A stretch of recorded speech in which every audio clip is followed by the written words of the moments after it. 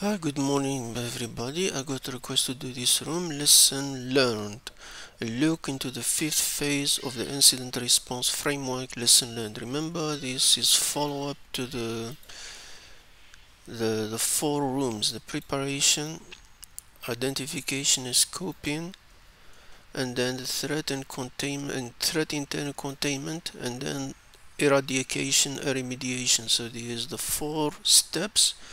Now we are in the last one. Is of course after all in done and everything, and that's why the rooms they tell you now these four rooms requested. So because some of the question here you can they have relation here, especially for example this, not this one, the dropper, and also the Jenkins server, because you might have some reference to this room too, to the Swift admin. So okay, let's start this room. So basically, of course, here listen, and this phase of IR incident response process is essentially a sit down with the data that you have gathered through the IR process and learning gained from them. So basically, after you do all of this preparation, all of that, and get all the information, like our last one here, then it's no, you give us a recap. Of course, this is the recap for preparation. The preparation room is basically people touch on upon certain of CCIRT team, they have technology capability, all of that. This is the room should go there. Then identification and scoping emphasizes placed on the importance of feedback loop between identification and scoping. The importance of the process being intelligence driven. This is the room for this identification and scoping. The next one is no containment. Then we have eradication, remediation, recovery. This is the of course the one when you start solve the problem is the emphasis in place the fact that remediation is part of ongoing IR process. Containment phase, limit the damage. Of course, we limit the damage, threat actor, all of that. This is the phase eradication or remediation. So what phase of IR process focus on people document? This is the first one usually, the preparation. That's the one focusing documentation, all of that. So you can more detail, of course, in the room itself. Sorry. What phase of the IR process is reliant on the effectivity and synergy of all other phases? Yeah, this is like before the last one, the whole things like synergy of all our phases. So after we do all of them, we come to eradication and remediation, look into the fourth phase of incident response framework: eradication, remediation and recovery. La quatrième phase. Okay, so on. Now remember Swift spent incident response, because all these rooms, the scenario is a company called Swift. The Swift admin. Remember we did the recent room and we compromised Jenkins server. Now what we have here, this is more summary what happened in the phases. In identification and scoping phase, in this one we got all of this information. So basically what we have: an outdated endpoint protection, Derek Marshall, which is known. This is I think the four work rooms. Phishing incident, there was an email to SOCAMS, that's why his password I think later on was got. Then multiple phishing domain regarding the above incident. Then in light of the incident, it's been found that all the systems found and patched will be in form of missing email security. This is I think which part we discover this? I think before this. I forgot where is it. I think yeah, the dropper one. Then an updated SUD spreadsheet of doom has been crafted and attached to the VM. Of course, the information they give us, this is the report, so the report, I open them.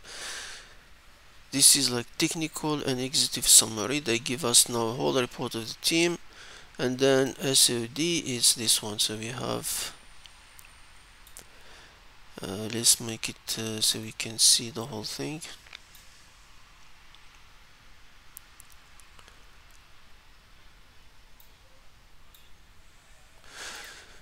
So they have indicator type, indicator, thread type, and source. For example, the IP address, where they got it from, the information like packet kept up, ticket, and all of that. Then the containment and threat intel creation. We discover malicious IP server as the threat actor host. As I said, this room you might confuse when you read these things. You think where they came you came from. All this information was done in these rooms, and I think it's also in. If I'm not mistaken, the other rooms where we use Splunk. Another malicious IP has been noted with a link to this tal 0next. I saw this somewhere. Where is it? Somewhere. It's somewhere one of the rooms. Yeah. Two different versions of malicious dropper has been discovered. Remember, the other rooms are doing that. Then eradication, remediation, recovery. We discard the SSF compromise for the particularly in effect. So we create this room. We're referring to this room. Leaked and the threat actor discover password reuse. This is where we've been able to get a password there later on for the SSH. And then Jenkins platform convert discover a shell extraction script. Yes, I remember this one. Exfiltration action objective. So they were those there. Then hijack switch admin domain. Remember, if you did this room, you will know. They added to the etc hosts to exfiltrate to their domain, the backupswift.com. VMN addition threat adding the IP address to etc host. So we did this in this room.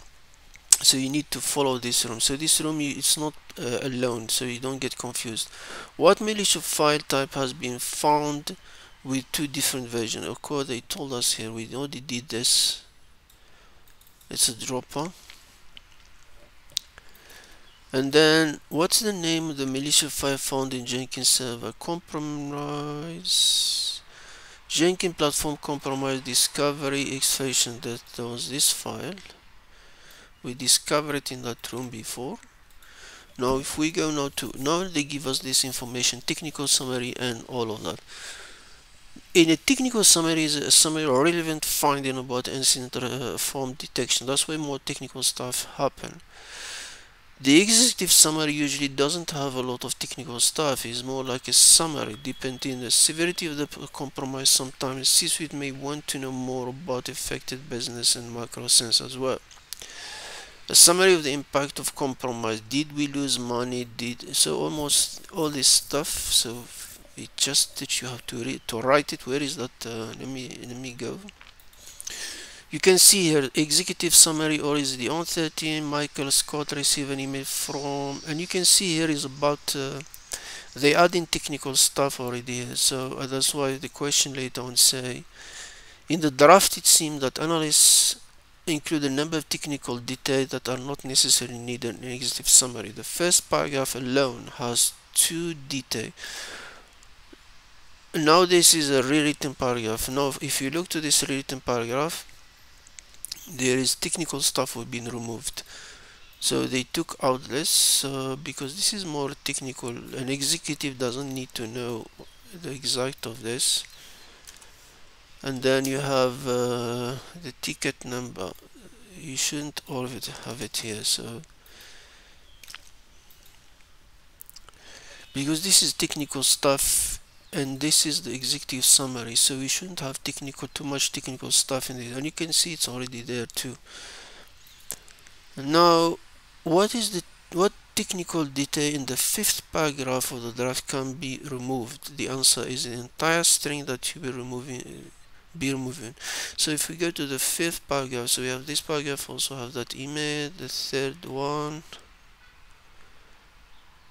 the fourth, the fifth. This is the fifth.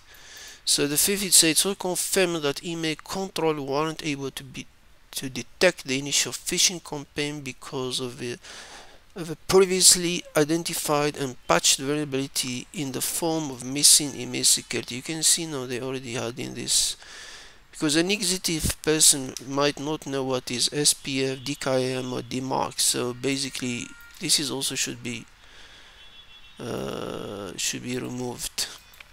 So you need to put the whole thing. So the now in technical summary must be concise while remaining effective in tracking the important artifact among others. So now if we go back, now our technical start. Now the technical is fine, you can put technical stuff on it. Now the question is, in the draft, the third paragraph talk about discovery of numerous artifacts via the review of packet capture. What is those artifacts? Separate them with comma. Technical 1, technical 2. So now we're looking for what exactly they got from packet capture, like Wireshark or something. If you look at the source here, this is alien vault, this is get information by ticket, visual, thread, crowd, ticket. We have packet capture here, and we have packet capture here. So we have two. The first one is an IP address, so that was the first one.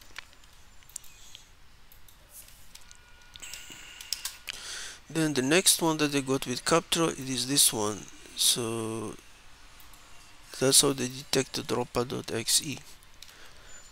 Remember, this is more like reading the report. The fourth paragraph talk about Swift span domain being hijacked to host the threat ActaX filtration IP. The fourth IP address, where is the fourth? 1, 2, 3, okay. This is the 4. Finally, SOC was able to finally trace the threat activity to the company Jenkins server. Remember we did this, where it was found out that the threat actor has already compromised the server, with the platform being manipulated to host scheduled exfiltration. That's the backup script. That the Jenkins service account has been turned into backdoor, has been hijacked to host the threat ActaX Federation IP. Remember, in this room we're not trying to solve anything, we're just reading reports. So the question is, how did the investigation find out about this? The answer is the entire, so basically we need to know this. If you look thread type here, we say exfiltration script, hijacked domain, hijacked IP. Hijack domain, exfiltration IP, because you talk about exfiltration IP, domain being hijacked. So these two, how they know it, the source of their information. Remember, this colon is the source, so the information came here and they wrote it, pivoting from of course, how the process done is, of course, you need to do the other rooms to follow the story, how the story started. So basically, this is the one, more like a report things. So now if you get, this one is more like unique threat intelligence. The SUD that we have created is a primary source for threat intelligence unique to SSF. Remember that these are trace specific adversaries that your environment has already faced. So basically now it's like how to do to catch them. This step will prove how to process the IR incident response process are cyclic, indicate this indicating the source. So basically what happened, all this information we have now, we need to in the SOC detection mechanism. To do that, there's a lot of things. So this can be Sigma is and this example is using Sigma. So basically detect download of exe file from. So basically now after we got our threat, now we need to add this so next time we can detect it, so it doesn't we don't get compromised. So you see, I think he's adding the IPs here. product is Windows. The content of, so they detecting these two websites, and then extension.exe. So this is a Sigma. These are not all the rooms in TryHackMe are in Sigma, so this is just a little introduction. The Sigma that we came up with from the sum of the tiers is very simple and straightforward. Yeah, the additional layer of detection that gives. So this IP 1,888, where is it? This one, 132, and then 138.41, this one. And then we detect the .exe, I think, the dropper file. Okay, they're using now Sigma, that's a Sigma format. In the Sigma rule that we have created, what is the log source category? Logs, if this is the... This is just quick things about Sigma. You need for more Sigma, you need to do other rooms in TryHackMe. So this is the room, guys. Hope you like it. And then you get a badge for this. What's the badge? I forgot about it. Let me see. The best responder, yeah. Okay guys, thank you very much and have a good day.